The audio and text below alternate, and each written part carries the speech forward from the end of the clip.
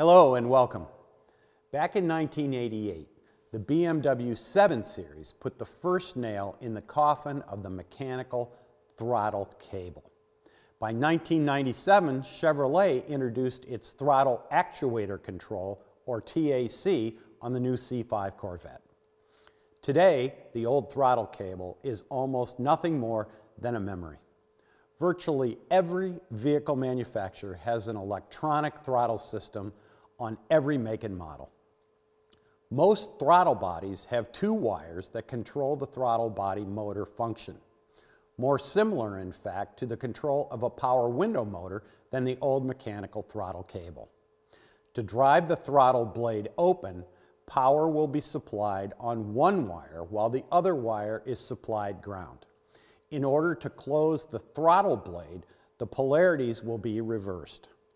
However, your customers probably don't know this, nor really do they need to.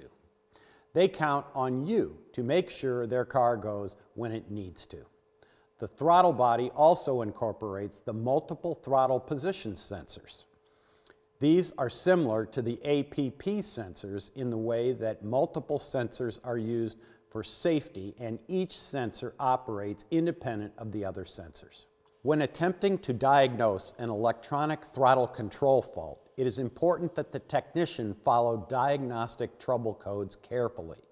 Always check technical service bulletins and look for software updates.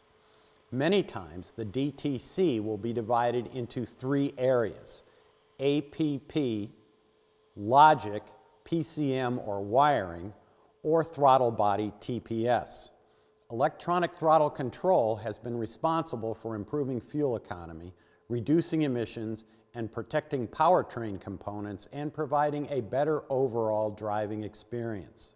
Regardless of the vehicle, electronic throttle controls typically involve two different components: the accelerator pedal position sensor, APP, and the powertrain control module, PCM, that control the electronic throttle body.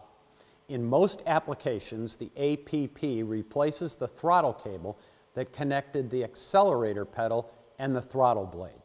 Instead, the APP has two or more sensors that act as an input device to the vehicle's PCM, or, in some cases, the ETC standalone module. In many cases, the APP incorporates a calibrated spring assembly so the driver has a familiar feel when pressing the accelerator.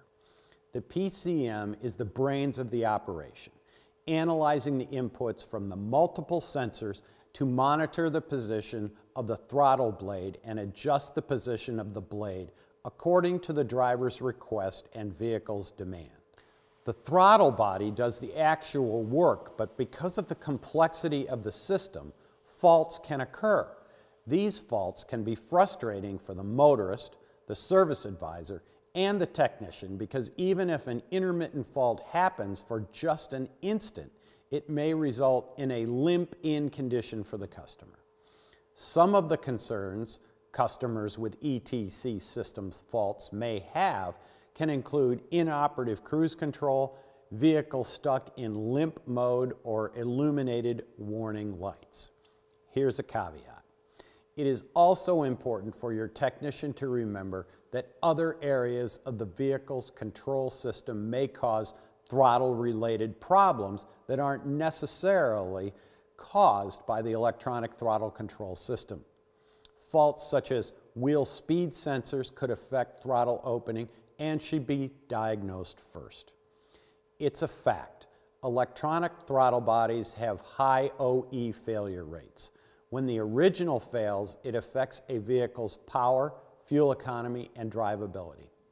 Make sure you restore your customers' confidence and satisfaction by recommending a high-quality product that matches OE for fit, form, and function, like the ones offered by Standard.